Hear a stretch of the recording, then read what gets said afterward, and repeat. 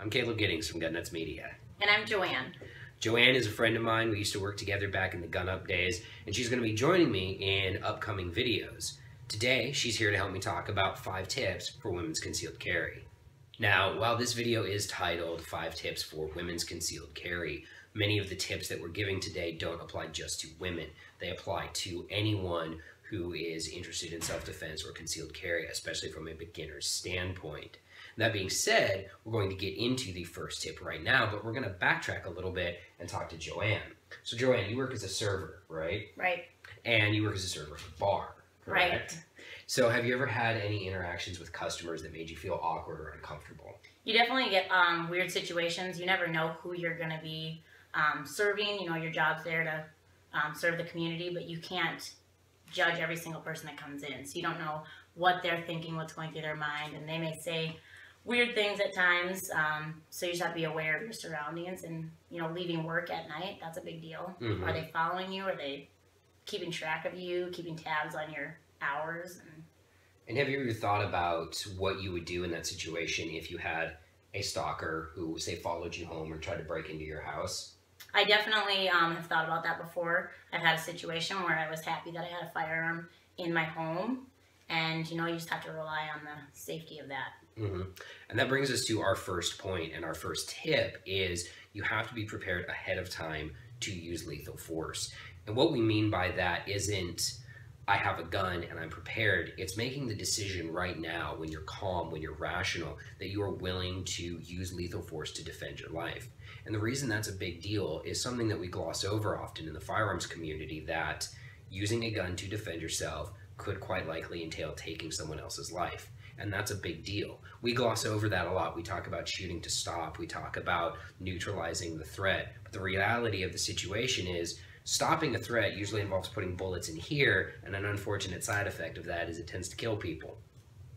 And if you're not mentally prepared ahead of time to use lethal force to defend yourself, you really shouldn't have a gun. You should get a dog or pepper spray or something else, but if you're not comfortable with that decision, then maybe a gun isn't for you. Tip number 2 for women's concealed carry is maybe a little controversial, but it's that purse carry sucks. It's not optimal. On-body carry is always preferable to purse carry. JoAnn, have you ever tried to get something out of your purse in a hurry? Yes. Is it easy? No. Give me like an example, because I obviously don't carry a purse. I am a guy. I sometimes have like a bro satchel, but like, get your driver's license out of your purse in a hurry if you don't know where it is. Yeah, it's kind of a pain. You dig a lot. Mm-hmm. It's not there. It's not convenient.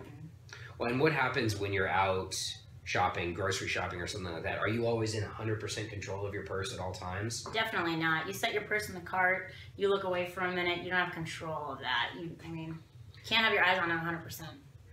And now think about that. You're worried about that when it's just your wallet and your ID card that are at stake. Now you're talking about losing control of a firearm to someone, and that's the big reason why I'm opposed to purse carry. And I understand that, yes, they make dedicated holster purses that are quicker to draw from than just fumbling around to dig a J-frame out of the bottom of your bag, but it's the control issue that JoAnn talked about that really creates a problem. With a gun on your body, you are 100% in control of that gun at all times, unless you're physically fighting someone over it. With a gun in your purse, or a gun in a satchel or a knapsack, or, God, I said knapsack. Does that make me old? A little bit. Does anybody still call it a knapsack? Yeah. No. Okay, a backpack. With a gun in a backpack, then you're not always in 100% control of that. And I genuinely believe that when you're dealing with your firearm, especially your gun that you carry for personal defense, you should be in 100% control. Tip number 3 for women's concealed carry is don't buy pink shit. Now, I don't actually mean you can't buy pink products, but JoAnn, how do you feel about pink products? They're not always quality, and it's not actually what you're looking for or you need. Right. So they take, a lot of times, these products that you run into that are branded as for women, they just take a shitty product and paint it pink and be like, this is for girls. And you do a lot of farming work and like hardware work too. And you ever see like women's tools and stuff? Pink. And they suck. They're not good tools. You're like, why would I use this shitty tool? Yep. So JoAnn, what kind of gun do you have? I have an FNS 9mm. Okay.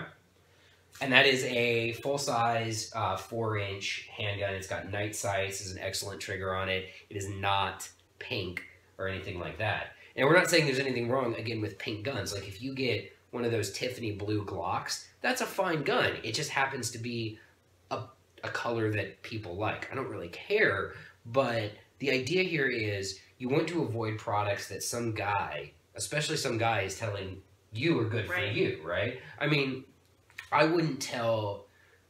Would you listen to me if I told you how to buy a dress? Definitely not. Right. I mean, I'm not... Unless you had pretty hair. Right, and I obviously don't have very pretty hair anymore. So if you wouldn't listen to me on how to buy a dress, which is a very personal decision, you probably wouldn't listen to me on like how to buy sports bras or something like that either. Again, these are real personal items. Why would you listen to my advice on, oh, here's the perfect gun for you? I don't know anything about you. Something that's going to save your life eventually. Exactly. So that's a really personal decision, and it's something that needs to be evaluated, which is why and how we come to point number 4, which is take a class from a professional. JoAnn, back when you worked for Gun Up, you had the opportunity to attend the Girl in a Gun training seminar down in Texas, correct? Yep. How was that? It was great. We got to spend a week learning all about the different guns, different uses for them, you know, recreational, and most importantly, safety. Mm-hmm. So.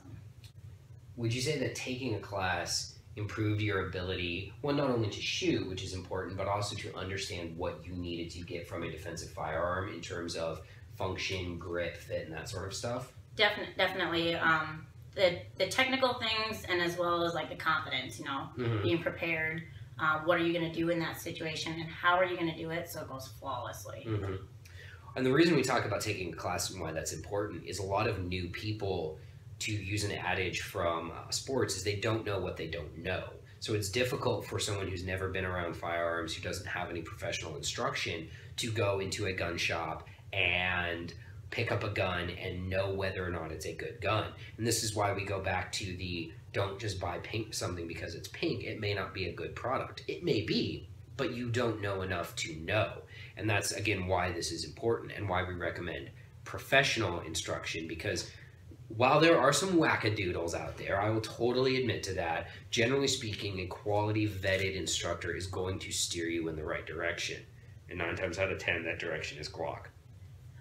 Well, I mean, maybe I'm a little biased, but JoAnn, would you say that just because working for Gun Up and working with knowledgeable people, you were able to pick up a lot of information and kind of avoid some of those dumb decisions that other people have made? Definitely. I was able to gain what I needed to. And how do you feel when you see people like doing dumb gun stuff on the internet?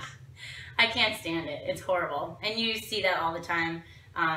You see a lot of girls who, they're standing like this. They don't, you know, they have no idea, but the guys that are taking them out to shoot, I don't think they see it as any more than just going out for the afternoon. They don't, you know, educate them quite as much that, you know, you can use this in your everyday life. You know, if you ever get in a situation or...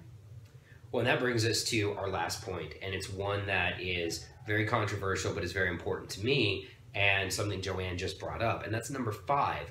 Don't let your boyfriend or your husband teach you how to shoot. I understand this can be controversial because there are probably, let's be honest, the majority of the people that watch this video are going to be husbands and boyfriends, and then you're going to take it and you're going to show it to your wives, or maybe not even show it to them and be like, look what this guy on the internet said about guns, and there's a girl there, so she's there too, so it's obviously legit. And while I appreciate that, the reason we don't recommend it is because of a lot of what JoAnn said. So what do you see when you see boyfriends taking their girlfriends out to shoot?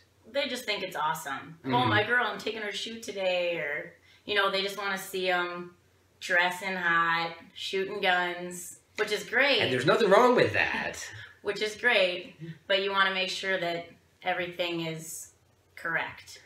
And that's kind of why we encourage, and I especially encourage first-time shooters, whether you're a male or female, and this does apply in reverse. For example, if your wife is a talented shooter and she wants to teach you how to shoot and you're a dude and you don't know which end is the dangerous end, go get a professional to train you.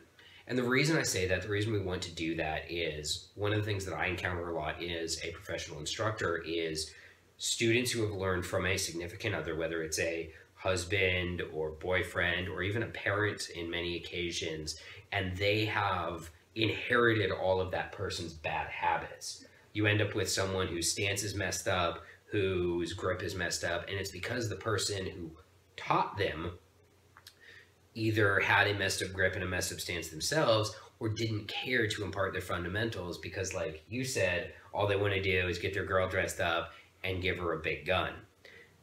Speaking of, and this isn't on the list, but this is sort of a pet peeve of mine. JoAnn, have you ever seen guys take girls out to shoot and then they give them the biggest friggin' gun that they have just to see? Have you ever had that happen to you? Not to me, but I've had friends who are like, I'm not shooting, I don't shoot. And they explain it, and it's because they went out and they got this gun that jammed into their shoulder because it's way too big for them, and their boyfriend thought it was funny. If you're a guy and you do that, real talk, you're an asshole. Because for that exact reason, you're taking someone who probably would enjoy shooting if they were introduced to it in a fun way, and you're turning it into a friggin' practical joke. And that's not cool. So, JoAnn, thanks for coming on this video. We're going to have you back in the future. Hopefully our range will be working next time, and we will do some shooting videos out here at Gunway. If you guys have any questions for me, leave them down in the comment section down below. If you have any questions for JoAnn, also leave them in the comment section down below. Don't say anything weird or creepy, because this is the internet, and you guys you're weird and creepy sometimes, but it is what it is. Thanks for watching. I'm Caleb Giddings. I'm JoAnn. And remember to run your gun, not your mouth.